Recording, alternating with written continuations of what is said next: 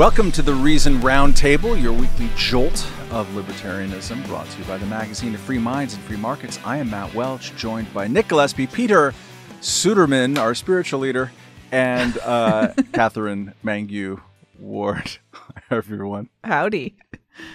Hi, Matt. Happy Monday, and I just want to say I don't really believe in spiritualism or leadership. It's fair. Okay. We're going to... Did it die with ecto-cooler high C, Peter? That's when you realized it was all a scam? Man, I had a Midori sour cocktail that was called like an ecto-cooler sour or something the other day. Great cocktail bar in D.C. Just wonderful. So green. Good stuff. As Prince sang, your body's ecto-slamming. We're going to get to the deep waters of SCOTUS here in a moment. But first, a word from our sponsors at Students for Liberty. The most important ideas are those debated on college campuses. Think about how many different fringe concepts initially spawned in the academy that are now prevalent across society. F.A. Hayek noticed this phenomenon. The ideas developed in academia soon spread to the rest of society. That's why Students for Liberty supports students like me in spreading the ideas of liberty on campuses. As a coordinator with SFL, I've hosted high-profile speakers to discuss the pressing issues of the day, published magazines and articles to spread pro-liberty ideas, and helped organize and attend conferences on campuses around the world. SFL connected me with partner organizations, and thanks to SFL, I've been accepted to internships at the Competitive Enterprise Institute, National Review, the Cato Institute, and will start as an assistant editor at Reason magazine this summer. My name is Jack Nicastro, and I'm one of the thousands of volunteers from the SFL network building a freer future for people across the globe. Visit spreadliberty.org to discover how you can contribute to building a freer future at school and beyond.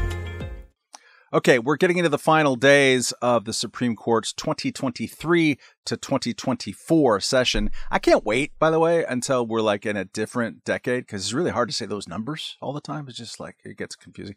Anyways, this means that we're going to see and have been seeing a bunch of controversial decisions of significance, unsubtle attempts to work the refs, and of course, some super awful journalistic commentary thereof, hopefully not including on this podcast. Last week's files included a unanimous rejection of standing in a case filed by opponents of the abortion pill mifepristone. I prefer the Italian mifepristone, Nick. And a more partisanly divided 6-3 reversal of former President Donald J. Trump's ban on bump stocks, which the majority ruled amounted to the administrative state making policy that Congress never approved. All of this comes at a time of ongoing, quite one-sided journalistic scrutiny of the court's conservative majority, including a sting operation secret audio tape of Justice Samuel Alito nodding along to some gal pretending to be an evangelical culture warrior of some sort, or Catholic conservative culture warrior. Katherine, let's start with the abortion pill ruling, otherwise known as the Food and Drug Administration versus Alliance for Hippocratic Medicine. What does that do and not do? Why is it funny at all? And perhaps what does it or does not or won't, whatever, portend for the future? So this is a case where I don't always agree with Brett Kavanaugh, but he really nailed it when he said a desire to make a drug less available for others does not establish standing to sue. Basically, mind your business. And I think that this is an interesting case because the Supreme Court had been asked basically by plaintiffs who neither prescribe nor use a drug to reduce its availability, and quite rightly said, no, thank you. The fact that it took this long to get here, of course, is a sign that abortion politics obviously are super polarized. Everyone wants to be very careful. But in this case, there is a clear-cut answer. It does not mean that there can't be a challenge to the availability of this drug in the future, but actually establishing standing is really tricky. Kavanaugh also said just because somebody else doesn't have standing to sue does not give these plaintiffs standing to sue. So part of their argument was, well, maybe no one has standing to tell people what to do when they're not involved in that transaction. And the court was like, yeah, maybe no one. That's an idea. So in general, a decision that I think was well-founded, and one of actually, I would say several, and we'll talk about this during the podcast, that are kind of common sense. Like, it seems like the court is spending a little bit of time this week just explaining very basic stuff to people, like you can't sue about something you're not involved in, or in the bump stock ban. It's like, well, like, is pushing a trigger, you have to push the trigger. Like, there's a lot of that going on. And maybe that's always the way of the Supreme Court. I don't know, but notable this week. Nick, the Vanity Fair headline on the ruling was, quote, "In surprise move, the Supreme Court decides not to obliterate abortion rights for now." Do you think it's just a matter of time before the Supreme Court indeed obliterates abortion rights, and or in a less kind of extreme way? What are you, as a pro-choice feminist, worried about when it comes to Supreme Court jurisprudence on this issue? I'm worried about the restriction of what I think is a fundamental right to bodily autonomy. So what's coming up in Louisiana will be a challenge to a law that was passed that's going to seek to obliterate access, if not destroy completely, access to these drugs. So, we'll be seeing that. So that's what I worry about, whether it comes from the Supreme Court or someplace else. I hope at some point that we, start to think about what happened when Roe versus Wade was overturned. And I know a lot of people turned to Ruth Bader Ginsburg's prophecy at the beginning of all of this, that Roe v. Wade was a bad decision because it was going to create all kinds of political torment and ferment, et cetera, by taking legislatures out of this, kind of figuring out what is legal and what isn't. In fact, what we're in for a long time is just more and more of the same, state-by-state politics of abortion stuff. And, what's interesting about the abortion pill rulings is that these things can also, they cross state lines, and there's a federal Commerce Clause issue here, whether or not people, say, living in Louisiana, women, birthing creatures, whatever we're calling them right now, do they have a right to get stuff in the mail that a doctor who, talked to them, thinks they should have or not. So none of this is going away. I think in this particular instance, and also in the other ruling that we'll talk about briefly, it's good to see the court is actually very principled for the most part. I mean, they all have their ideological biases or their frameworks, but, when it comes to basic issues of law and process, they seem to be lining up correctly, which is in favor of constitutional process, not, ham-fisted political stuff. It's really disappointing that they didn't rule that actually the Postal Service is illegal. It's a matter of time. I hope you mean the band, not the actual functioning of the post office. Peter, what is your sense, picking up on the politics of all of this, and as someone who lives in Washington, even though you're not currently there, as far as I know, what is your sense of Democrats' continued confidence rate that making the defense of abortion access is a successful campaign issue?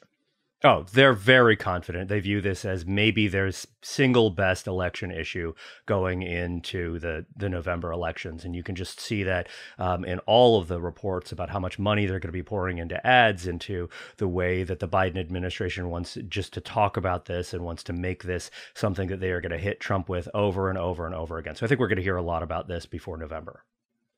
Katherine, let's move on to bump stocks. The majority in Garland versus Cargill, not a country record, held that the Bureau of Alcohol, Tobacco, and Firearms tried to pull a fast one by classifying bump stocks as machine guns, to which the explanatory journalism experts over at Vox tweeted out, "The Supreme Court just effectively legalized machine guns."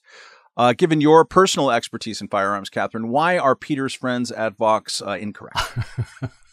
I thought you were going to say, why are Peter's friends in Kentucky psyched, which is another possible framing for this Why not both? question. .org. And to be clear, my friends in Kentucky are psyched. So before we get into the technical stuff, Katherine, do you push a trigger or pull a trigger? And I realize with the bump stock, I guess it's kind of you're going back and forth. Yeah, right? From now on. Well, this is a deadlift versus squat question, right? Yeah. Pushes versus pulls. Okay.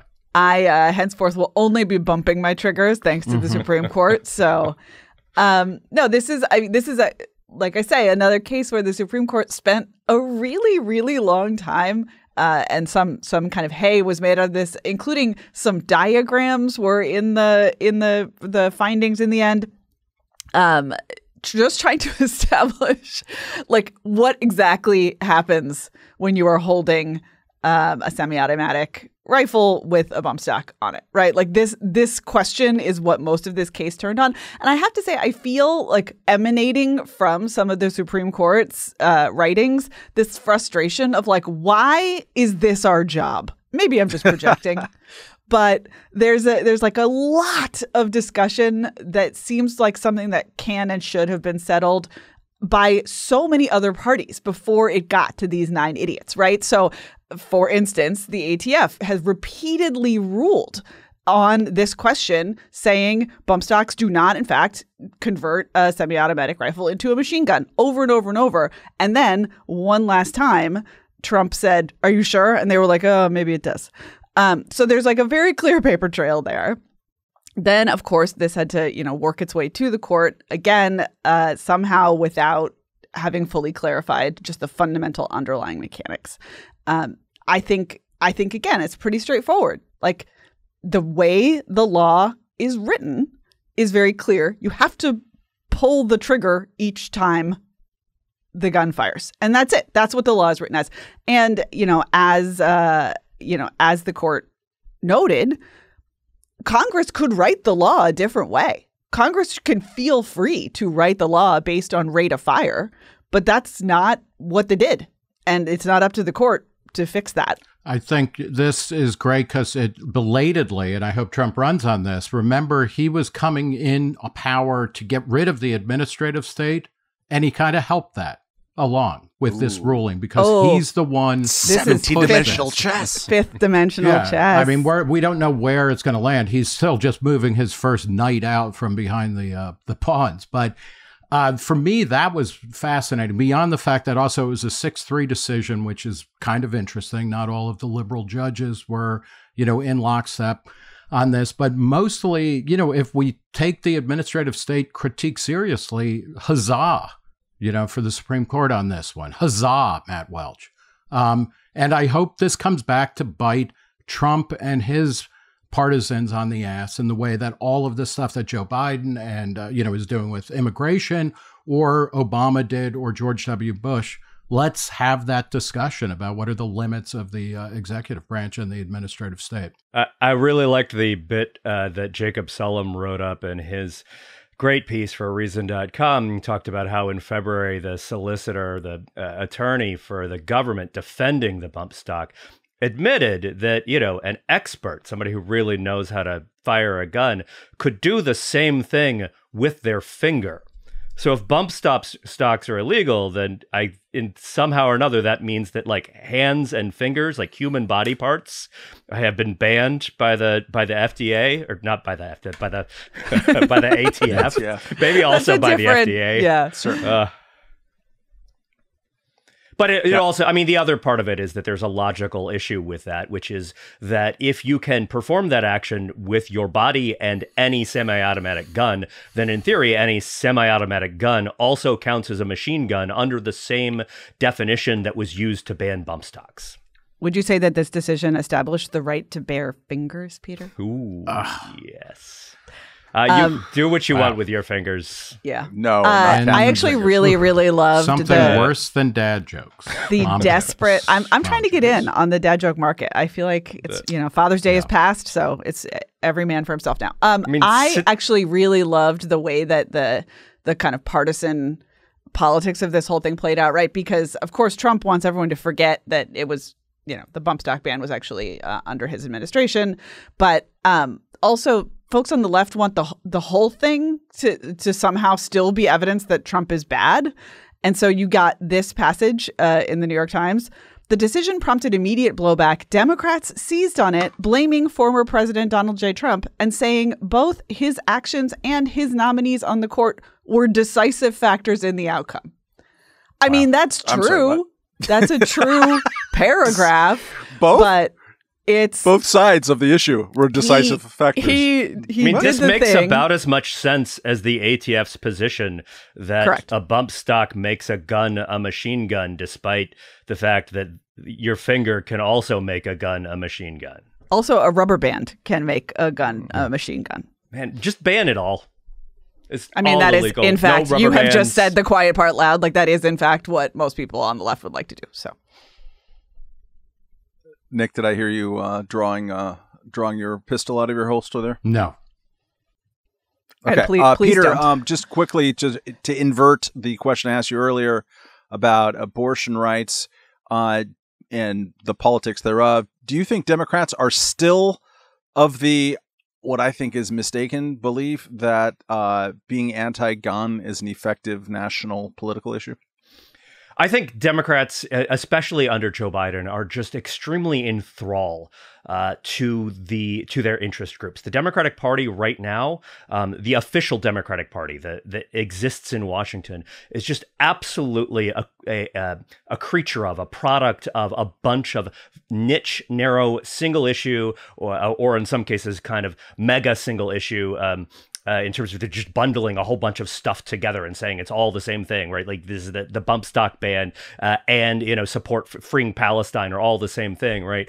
And the Democratic Party right now does not have a good strategy for getting out of the grips of those groups and trying to figure out how to just talk to normal people who don't care about them. And you see that with guns, you see that with the economy, you see that with climate change and energy and just all sorts of issues here. And it's a real problem for them going into November. All right, let's get to the ongoing journalistic campaign against Justice Alito, his wife's flags, Harlan Crow's apparently bottomless supply of gifts and support for Clarence Thomas. And so forth. Catherine, it may surprise you to learn that I am not conservative and don't even play one on TV. And yet You're not calling yourself an since... economist conservative now, Matt? No, that we're in a new No, decade. I'm not a doctor, Nick. But Okay. it's been months at least since I have had any other reaction to whatever new story is that isn't just like, la, la, la, I can't hear you. This is white noise. It's obviously partisan. Is that a mistake? Am I part of the problem? Is there a there? You are absolutely part of the problem, but not for this, I would say. Thank you. I've had that same reaction. I had actually a more specific reaction to the secret tape, the sting operation news, in which, as you say, we had stunning evidence that sometimes at cocktail parties, people politely agree with weirdos who walk up to them in an attempt to make the conversation end sooner. And I've never felt that more, like, I felt that in my bones. Like, this is, if you want to do a sting operation against me, just come up to me at a cocktail party and say some nonsense, and I will be like, that's an interesting perspective. Hey, for Catherine, sure. don't you think the state should exist? I'll be like, some people do think that, it's so, I actually, I think many years ago, Matt, it was you who actually gave me the excellent advice when I'm on TV, not to nod while other people are talking, because sometimes you're nodding in a kind of affable way, and then boom, the host of the show says something bonkers, and then there's video of you seeming to agree. That was good advice, and maybe you should offer it to the Supreme Court. Almost certainly never gave that to you, but I'm happy to take that. So I feel like the big bombshell of this week is people agree politely at cocktail parties, and I'm just not here to change my view about politics of the Supreme Court as a result. The trick is, if you catch Nick Gillespie or me, but it's more funny with Nick as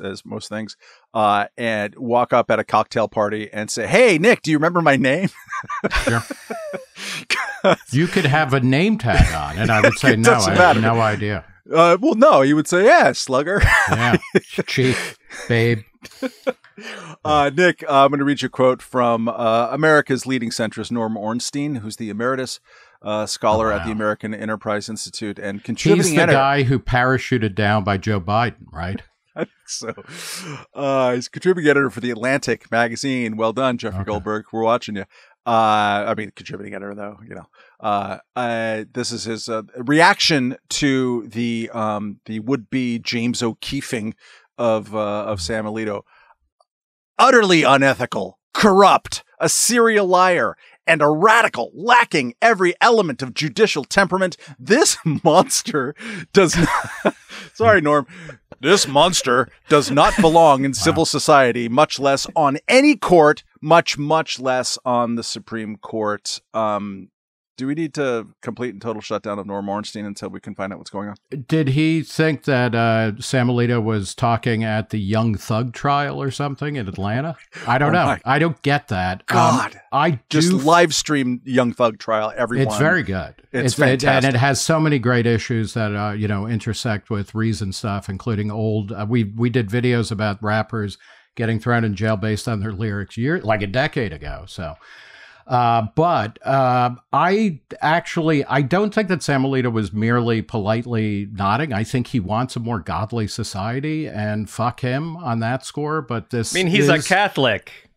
He's a Catholic. Yeah, I know that, but this is that self-hatred won't. It's not self-hatred. It's emancipation. He and Harrison Butker can go do each other's beards together somewhere, right? But having said that, there's obviously nothing really here. And I think it was in the Reason piece about this, and I'm forgetting who wrote it because Billy Binion. I think it was Chief, a guy named Chief or Buddy who wrote it for Reason. It was Emma Stone. Yeah. No. The lady wrote it for the Reason. And John Roberts, who played Patty in his high school production at an all-boys school in You're a Good Man, Charlie Brown, which remains a thing that should go on his headstone, was caught in a similar situation. And it was like, I worry about some of this kind of stuff, but it's, none of this is serious. Well, and in fact, the Roberts gotcha was, she said, America is a Christian nation and our Supreme Court should be guiding us on this path. Yeah. And he was like, I don't really think we live in a Christian nation. I know a lot of Jews and Muslims who would say not. Yeah. And I think that's fine. Like, he might be from he's from Indiana. So there's a good chance, like deep in the cornfield somewhere, they were doing like Druidic rites, pretending to be Catholic. I hope so. God, do you understand the joy it would bring me if there was a giant expose that John Roberts is a secret Druid? Oh, God. Yeah. This is the America that I want. Yeah. No, but it's a very good I want the report quote. on like his Spotify playlists, and one of them is all black metal. Yes. This is the way. I wish that was true. Peter, I've got a conspiratorial sense that you have to now answer. It's probably true. Yes, it is true that Bob Woodward is the enforcer of the deep state. We've talked about this. But I don't know. It feels like all this like ProPublica, like drip and all this stuff. It's like a run up to something. Like this is in preparation for something. Am I crazy? I mean, it's just sort of like an October surprise, Matt Welch? Not October surprise, but just like we're waiting on the Supreme Court to make some huge decision that we're going to say is utterly compromised by all the stuff we've been warning you about for the last 2.5 years at ProPublica.org, which is a totally neutral, just going to where the facts are organization. So let me take these questions individually. Are you crazy? Yes, absolutely. And that's not independent of the rest of the facts or context of that question. Number two, are they paving the way for something? I think the answer is maybe, but I'm not sure they know what that something is. And so I want to pull us way back, like almost 15 years to the time of the Tea Party, when there was that rant by Rick, whatever his name, on CNBC or something about how we need a new Tea Party. And 24 hours later, FreedomWorks and some of these other groups, full disclosure, I worked at FreedomWorks for a year before all of this happened. Some of these other groups had websites up that were like New Tea Party. And that was, sort of the launch of the Tea Party movement as we knew it. None of those groups were planning for that Rick Santelli rant. They weren't planning for that exact moment, but they were just out there sort of like trying to plant the seeds of something that they hoped would eventually blossom into a thing that was kind of like the Tea Party. And they've been trying for years, and most of their efforts didn't work. I think that's probably the case here, because that is how groups like this operate. And there's just this sense on the left that the Supreme Court in the last decade or so, but really since Trump, has become a kind of tool for illegitimate GOP power. And the best case for this is the handling of the Merrick Garlic. Everyone's Italian on the Supreme Court. Let's get out of the 2020s and also remove the words Merrick Garland from the lexicon, because it's all too hard to say. The Merrick Garland nomination, right? Like, it wasn't illegal. It wasn't totally out of bounds, but it was quite unusual. It was a sort of classic McConnell procedural tactical maneuver designed to produce an instant political victory and sort of reshape the power in Washington. So that's the best case for it. But a lot of it is just that they don't like that the Supreme Court is pretty consistent and pretty consistently has reined in the power of the executive branch in particular. You see that with the bump stock ban, and I think we're going to see it even more when the Chevron decision comes down later this month. All right, well played. Let's go to our listener email of the week in a moment, at least. But first, friends, I've got one word for you. Senolytics. That's right. Senolytics is a class of ingredients discovered over the past decade that could be a bombshell for promoting healthy aging and enhancing your physical prime. Here's how senolytics work. As we age, everyone, even Nick Gillespie, accumulates senescent cells in their body. Senescent cells cause symptoms of aging: aches and discomfort, slow workout recovery, sluggish mental and physical energy. These zombie cells, just trying to get Peter's attention, are old and worn out, taking up space and nutrients from your healthy cells. But now you can prune these dead cells off your tree of life by taking Qualia Senolytic. Qualia Senolytic is a vegan, gluten-free, non-GMO, for those who celebrate, supplement, and you only need to take it twice a month to remove those zombie cells and halt the barbarians of aging at the cellular gates.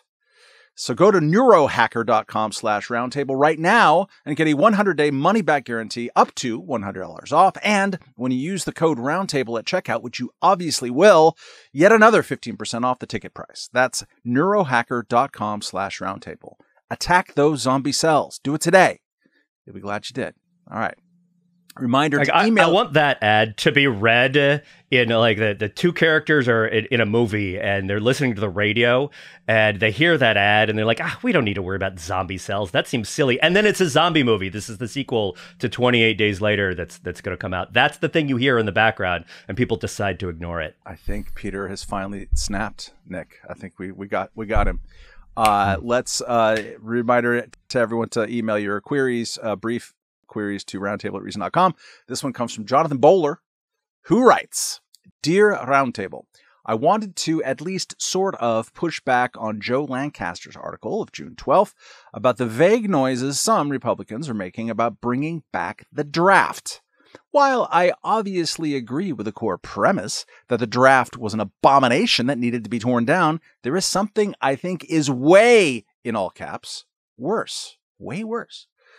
The blank check this has written since 1972 for various presidents to bomb whoever they want, whenever they want, knowing that they would never face anywhere near the level of backlash for starting a new war as we saw during Vietnam. Am I crazy for thinking that abolishing the draft was probably the greatest gift we could have given the military-industrial complex? I feel like knowing that this war or that war not only won't be your problem, but won't be anyone you actually know and love's problem, makes it way harder to get as angry as we should be about new, pointless, unending conflicts like Iraq or Afghanistan. Bringing the draft back is never going to happen, thankfully, and he puts a parenthetical question mark. Is there any way we can rebuild a similar alarm about a shitty war we have no business fighting, like what went off during Vietnam? Katherine, maybe you can answer that question against the backdrop of the the so-called House of Representatives on Friday passing into the National Defense Authorization Act a provision to make registration for the Selective Service automatically done by government for our 18 to 26-year-old males or 18-year-old males until their age 26. as opposed to having to mail a card in. Listen, I do think it's true that having a volunteer army makes it easier for politicians to start wars. I do think that's true. But I do think there's like a two wrongs don't make a right situation here. So, when you say, is abolishing the draft the greatest gift we could have given to the military industrial complex? Like, maybe, but probably more importantly, it was the greatest gift we could have given to men age 18 to 26 who are now not going to go die in a war against their will. And that's like the more important gift. So I think it's like, you got to kind of keep perspective. There are many, many ways that we could check presidents or the U.S. government generally in getting involved in wars that we shouldn't be involved in, and reinstituting the draft in order to put the fear of God and man into the American populace is not the way. I don't actually think that this letter writer is proposing that per se, but that is the line of thinking that this reasoning takes us down, and clearly the House of Representatives is quite open to it. Nick, in addition to just answering the question, maybe point to, is this like retelling of the history of Vietnam? Like, correct? Do you think? Of the no, popular, I don't think so. against? And one of the things that this letter writer spurred me to do was to look a little bit at what was the effect, who got drafted and who got killed in wars when it was a draft. And World War II is a bizarre outlier in this. 30% of men of draft age were drafted. So, phenomenally more people were drafted. So you can't really draw many comparisons from that. But if you look at Korea and Vietnam, and you look at the first Gulf Wars and things like that, and I looked for a couple articles about this, the fact is that the people who ended up actually serving and dying were disproportionately lower income people with fewer opportunities. So that the draft status did not do much to, the idea that a draft army, everybody serves. So like, Richard Nixon's daughters are going to go to Vietnam. So like he wouldn't have that other, it doesn't actually work that way. It's also not clear that the number of deployments of soldiers in the all volunteer era has increased. What has increased is that the length that soldiers serve or armed forces serve during deployments has gone up, but that's mostly because we're participating in stupid wars. So I think the issue of whether or not you have a volunteer or a draft army is almost completely separate from foreign policy decisions. And the one thing that we should definitely come back to, especially if Republicans who are, starting to flirt with the idea of national, a draft or some kind of national service program or whatnot, is to understand that these are always and everywhere terrible ideas, especially during peacetime. That's one of the weirdest things, is that we should have ended the draft after World War II, and instead it stayed in place until 1973. That's a policy decision that was very bad, and also probably allowed Vietnam to ramp up more quickly than it would have otherwise. And then just, we were talking about Congress at various points, not just in this episode, but through the entire existence of this. The real big issue here is that we need to get back to a place where Congress is actually involved in declaring wars rather than presidents. J.D. Vance, who's a vice president, senator. Yeah. And who served in the military. And who served. He's talked about having at least mandatory service so that people have skin in the game, which is a similar notion. Donald Trump has rejected the concept outright, which I think is good. Peter, how do you respond to the question? So just very literally, the greatest gift ever given to the military industrial complex was tens and tens of trillions of taxpayer dollars to build bombs and drones and guns and other stuff. So I don't think the draft is the greatest gift.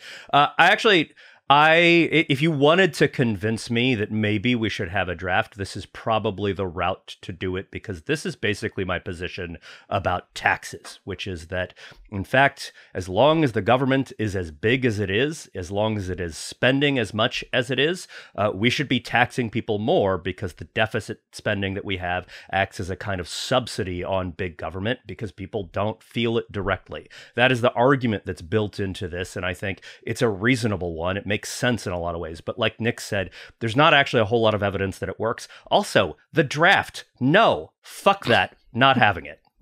This is it's Milton Friedman all the way down here, because you could argue that one reason people are less sensitive to how much the U.S. government spends is because of withholding, right? We never see our money when we do pay our taxes. It just disappears from our paychecks. Milton Friedman, thank you for that, sir. But also probably the greatest thing he did, and I think the greatest thing he said he did, was his work in abolishing the draft. So it's all really Milton Friedman. A couple of points. One is that since the abolition of the military draft, we have much, much, much, much fewer casualties of war, American casualties of war. I've said this before, but the number of American servicemen and women who died in Vietnam in just the year 1968 exceeds the number who have died in all post-Vietnam wars combined. And I think abolishing the draft is part of that.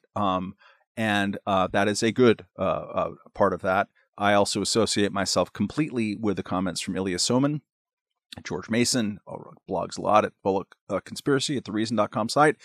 We are not the property of the government, of a majority of the population, or of some employer. Mandatory national service is a frontal attack on that principle because it is a form of forced labor, literally so. Yeah, it's just that. Once you say the principle that the government has some right to your body is as fundamental as it gets, and it should be opposed with vehemence. The selective service should be thrown in the trash. It was revived in a panic by Jimmy Carter in 1980 because he was frantically trying to look tough against the evil Soviet Union when it invaded Afghanistan, thereby leading to the cancellation of the 1980 Olympics, or at least American participation in it in Moscow, which is just a catastrophic mistake, as Nick Gillespie well knows. No, we don't do that. It's not an acceptable cost ever to put up individual Americans as cannon fodder for anybody's schemes, or including in those schemes of like, I will sacrifice your body in the name of, I hope that's going to motivate you to agree with me that war is bad. No, you're going to have to use a better argument than that. You're talking about depriving people's liberty. That is as fun to fucking mental as it gets. All right. Sorry for the cussing Fred Young. Let's go to the next part of this podcast, which is that even though it feels like a lifetime ago, Hunter Biden was convicted last week on 3 counts of doing the same thing. Actually, 3 counts that derived from doing the same thing, which is being a crackhead filling out a gun application. This now means that he faces a maximum of 25 years in prison, although the sentencing hasn't happened. It'll certainly be something more than that. We've talked about this in the past, including last week, so we don't need to linger over long, but let's go on a little round of one big takeaway each, starting with Nick Gillespie. People's responses, and by people, I mean the media's responses to fast-breaking news is almost completely soaked, or as you would say, Matt, marinated in partisanship. The only way to predict how somebody is going to respond to a big conviction or indictment or anything like that, it seems, or a Supreme Court ruling, is almost always, if we're talking about the media, is what result they wanted and how they think this is either going to help or hurt their political agenda. So what is an example or like a category of response that you are alluding to in this case, Nick? People who talk about the need for clemency for Hunter Biden, or how this is not a meaningful prosecution, blah, blah, blah. If the situation is flipped and it's, I don't know, Neil Bush or, Donald Nixon or somebody, then they would be like, no, you know what? The law is the law and we're just following the law. Things like that. Neil Bush reference for the win, as far as I'm concerned. Peter, what's your one big takeaway from this? I like how he managed to get 3 convictions for what is essentially one action. It's like when you forget to take out the trash and your spouse gets mad at you, not just the one time, but then like again the next week, and then like again the month later, right? It's like, you just did it once. You should only be punished. That no, it's just, I think my takeaway is that if you are the son of a sitting president, I don't know, maybe don't write a book about how you were addicted to crack while you're also owning, buying a gun and reporting it lost to police. Yeah, Hunter has just it feels like a lifetime of questionable decisions. Nick, I don't know where he lists on your stands on your list of unfortunate presidential offspring, but I gotta imagine he's top 5 at least at this point. Yeah. Unfortunately, what's disappointing about the current election is we're not going to have a new cast of characters. That's the wild card of a new person being president. You always get that secret family tree, which we need more wacky siblings and children. I mean, the other thing about this is maybe this is just what I was saying earlier about like the weariness of the courts. Like reading about this case, one is struck over and over by the spectacular number of unforced errors. Like just over and over and over. Everyone involved in this case was like, okay, let me write a memoir about my time as a crackhead just to really carefully document the timeline of my drug use against the timeline of my gun purchases. There's also the decision by Hallie Biden to throw the gun in the trash, which then in a grocery store dumpster. Which then forces Hunter Biden's hand. They end up admitting to the existence of the gun because they are worried that they've like put it in bad hands, and it's just like move after move after move. It depends on what grocery store dumpster. It's like this is different if it's Costco versus if it's Winn-Dixie. What is the most responsible grocery store dumpster in which to dispose of your illegal firearms? Oh, a Whole Foods, definitely. Gelson's. A Meijer, maybe a That's right. Erewhon, maybe. Oh no way! Nobody mentally stable is paying that much for a smoothie. I just want to reiterate though, like especially if you have a gun. If you have a gun, you could just hold them up for the smoothie, and it would still like the time served would still be like less onerous than how much you have to pay. 20 million Americans are committing the same felony that Hunter Biden is in trouble for right now. If you buy survey data on drug use and gun ownership. It is clearly selective prosecution, but the selection is partially political and partially just for like top tier idiocy. And I think it's hard to disaggregate those two. I was on CNN this past week on a panel show reacting, I think, on the day of it or closer to the day of it.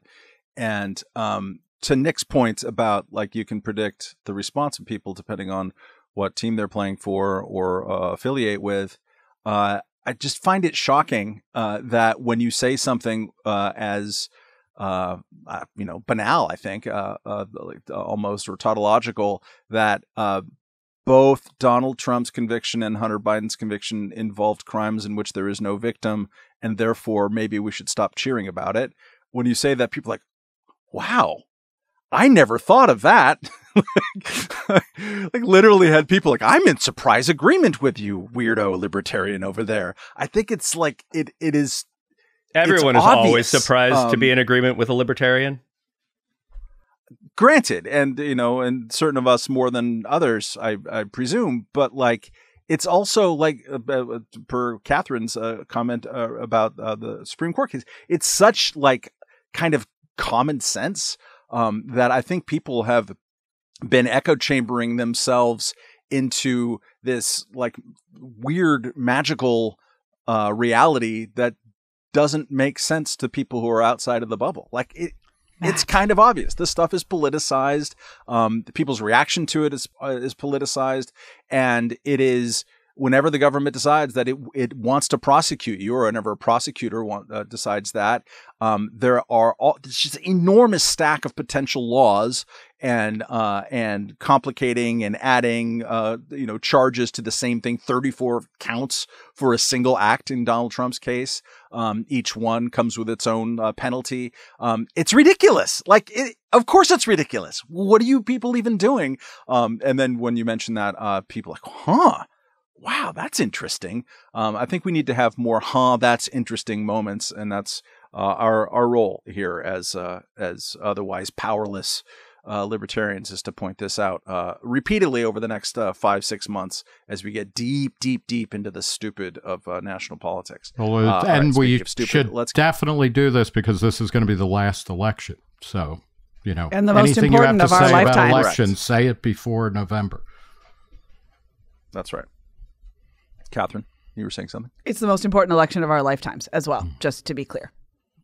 Thank you. I was waiting to hear that. Let's go to our end of podcast, what we have all been consuming in the cultural arena. Peter Suderman, why don't you lead us off?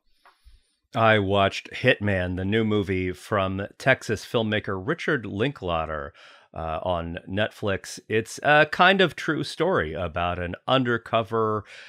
he wasn't actually a police officer, but someone helping the police in Louisiana who started, he's a college professor, and he started helping the police do prosecutions of people who were trying to do murder for hire. He was just the tech guy. He was setting up the microphones and the cameras. And then he ended up as the person who was the undercover agent who was posing as a hitman so that he could get the people to say, I want you to kill that guy for money. And part of what this movie really, really emphasizes is there is no such thing as a professional hitman. If you have contacted someone and are offering them money to kill someone else for you because you need someone dead in your life and are willing to pay for it, that person is almost certainly scamming you or a police officer who is trying to entrap you.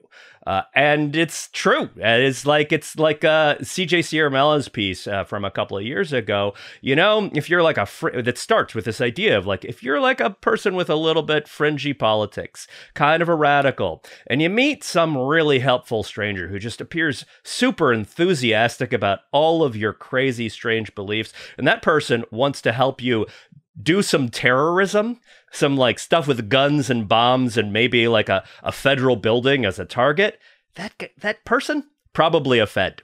So same deal with hitmen. Like if you meet somebody who you want that person to kill somebody and they're like, yeah, sure, I'll do it. You just pay me the $10,000. Probably a cop. Anyway, the movie turns into a kind of cute romantic comedy after, after the Glenn Powell fake hitman character meets a young woman who wants her abusive, bad husband killed. And he, in his hitman persona, is like, that's a bad idea. You don't really want to do that. Take the money you were going to pay me. Go live your life. And they meet again later, and the next time they meet, he is continuing to play his hitman persona, this other version of him. And she falls in love with the persona version, of course, not knowing that he's really just like a dorky, nebbishy college professor who like studies philosophy and psychology and like the idea of the self. Anyway, it's pretty cute. It's pretty charming, and it's on Netflix. You can watch it. It's better than a lot of the movies I've seen in the movie theater this year. Putting the hit in Hitman or something like that. Nick Gillespie, what did you consume? I watched the movie version of the Venture Brothers. It's called Radiant is the Blood of the Baboon Heart, and it's the series finale of the Venture Brothers series, which ran on Adult Swim from 2003 to 2018, and is a fantastic metatextual commentary on super science and what I think a lot of boomers and Gen Xers in particular grew up with, a kind of romance of a future that was riffing off of JFK and Star Trek and Johnny Quest and all of that kind of stuff, where we would have a lot of flying cars, and we would mostly, the bad people in the world would be escaped Nazis with monocles and pet Komodo dragons, driving inexplicably World War I, biplanes or triplanes. So this movie, which came out last year, is the series finale. It has been canceled, and it wraps everything up in this series, which is, if you're into comic books, if you're into things like Johnny Quest, this is the ultimate series. And it is ultimately a meditation on the failure of a kind of 60s great society to deliver on the future that it promised. We have, and I'm forgetting when it's from, it's like 2003 or 2004, Dave Weigel, then at Reason, did a wonderful interview with the series creator, Jackson Public, for us, which goes deep on this. And I highly recommend Radiant is the Blood of the Baboon Heart. If you love old shitty TV that you grew up with and how the future hasn't quite panned out the way that we were taught to believe that it would. That show ran on Adult Swim on the Cartoon Network initially, and I just have this theory that Adult Swim is kind of is like the secret key to to culture for the last 25 years in some way that we haven't really grappled with. I mean, it's the Mad Magazine of its era, right? Like in some way you can trace absolutely everything back to it if you only experienced American culture by watching Adult Swim, starting with Space Ghost Coast to Coast, which was just the most bonkers, delightful send-up deconstruction of both cartoons and talk shows. You would kind of understand all of America from the late 1990s through now, even if that was all you had seen. Again, in the same way that, like, if you'd only read Mad Magazine, you would in fact kind of know everything about the 1970s and 1980s, even if you hadn't actually experienced the rest of it yourself. I think I've never seen anything from Adult Swim unless it was when Will Ferrell's baby would like knock on people's doors and start cussing at them. I think that was college humor. Wait, have you not seen Too Many Cooks? I don't. Oh man, have you not seen fill in the blank? The answer is yes. That's just Matt Welch. I saw Princess Bride for the first time this weekend. Grab a drink, take a gummy, and Google Too Many Cooks. Yeah. And give yourself 15 minutes to absolutely to put a pin in it. What Adult Swim, and it's broader than it's also the Cartoon Network and even Nickelodeon. But what happened was a bunch of people who came of age during a low point in kind of animated TV shows, in particular in the 70s. And this is partly related to an FCC ruling that kids' shows on Saturday mornings had to be educational, and they became unbelievably shitty and pedantic. And this is why you have the Laugh Olympics, which was to comedy what the Munich Games were to reconciliation in Germany. And a host of other things like the Super Friends, which are just unbelievably god-awful. People who came of age watching that stuff were able to create the shows that they wanted to watch. They gave them to their kids, and it's a beautiful world of intertextuality and kind of dark humor that is nonetheless as uplifting and radiant as the blood of the baboon heart. Brack, the character from Space Ghost, is absolutely my personal hero, and anyone who knows the Brack MO will hear that in this podcast. All I know is that whatever I learned in science, I learned from Electro Woman and Dyna Girl. Speaking of which, Catherine, what did you consume? I also watched a cartoon. I think that's what we were talking about here. Honestly, I blacked out a little, but yeah, a lot, really. I went to a movie theater and watched Inside Out 2, the sequel to a Pixar blockbuster that takes place inside the mind of a young girl with different characters representing her various emotions.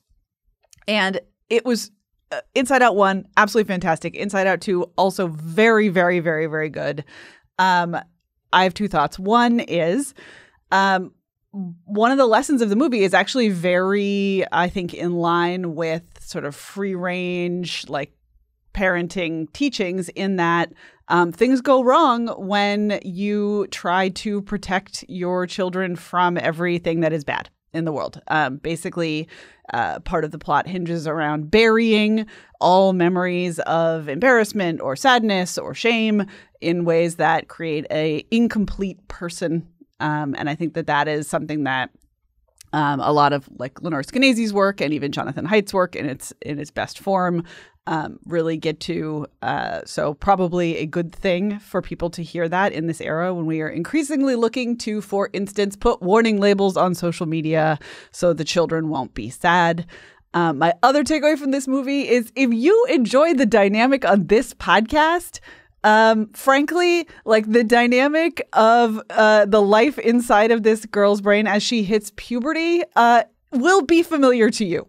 I'm not saying which of you is which character, but on my good days, I'm joy, and on my bad days, I'm anxiety, and that's all I'll say about that. Wait, no, you now have to tell us which of us is which of the emotions. I mean, you got to do this live on the show for everyone. I'm absolutely not going to do that, but if people... You have to publish this afterwards then. Donate to Reason.com or become Reason Plus members and then send me an email. Maybe I will send my pics to you. How about that? A little incentive between webathons. Pay to play. Pay to play. Come to a live show and ask me next time we have one.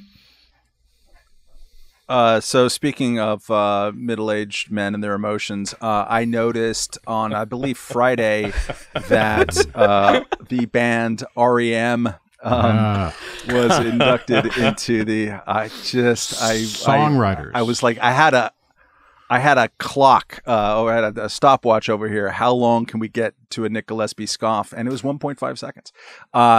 They're inducted into the Songwriters Hall of Fame.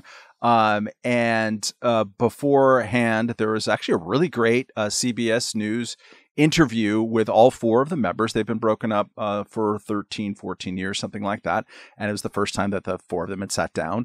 And it was a very moving thing for this middle-aged Gen Xer. REM was a very important band to me, although you can go entire seasons without listening to anything from them. And you kind of wonder what all the hype was about. They then played at the awards show. They played Losing My Religion, which was their monster hit from 91. And you can see clips of it. Again, very moving. So I went down a big rabbit hole on REM. And the thing that I'm going to recommend to people is an interview released a couple of days ago by the great video podcaster Rick Beato.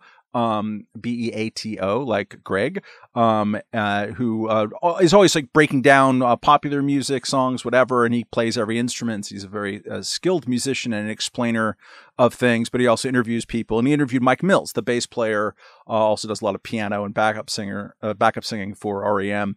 And it's just a great interview. It's like 80 minutes long, filled with all kinds of fodder of things to think about, way beyond and different from music. It's very kind of generation appropriate. He keeps going back to like the importance that they had from the beginning, since they understood about musical history, of owning all of their masters, having total creative control over everything at every stop, and how their sort of shared vision of four kind of odd people who fit together was not necessarily this is what we want to do, but this is what we don't want to do. And that sort of eventually kind of ended up kind of creating an anti-vision that became a vision. Really super interesting about like organizing yourself artistically and fitting them into the context and ethos of the 80s and then the 90s when they blew up. Great, interesting commentary about Kurt Cobain, who had a relationship with the lead singer Michael Stipe, a bunch of other stuff besides. But a really interesting interview, even if you don't really care that much about REM. Some of it's super music and text and technical, and some of it is not. But Mike Mills is a terrific guy, and just a very, very interesting discussion. So check it out. Mike Mills, The Story of REM is the name of it. We'll put a link in. Yes, Nick? Oh, I was going to say we've also reached the age where they now look like the Banana Splits, Matt. So it's kind of great when you see all four of them together. I would add, Rick Beato is a great listen, whatever he's talking about, particularly when he talks about the business of the music industry. But also, Michael Stipe did a great interview with Rick Rubin on his Broken Record podcast, which is also worth checking out. That came out within the past year or two. Matt, we have talked about REM. I used to be a super fan and then kind of cashed out.